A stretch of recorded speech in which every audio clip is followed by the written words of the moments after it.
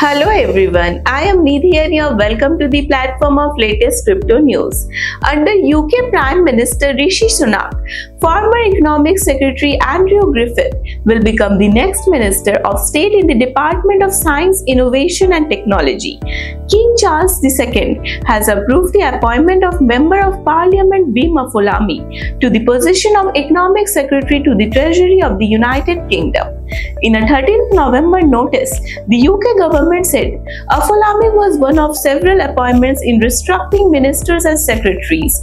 As Economic Secretary, he will control many policies affecting the adoption of digital assets and CBDC in the UK. Thank you for being with us till now. Don't forget to like, share and subscribe to our channel.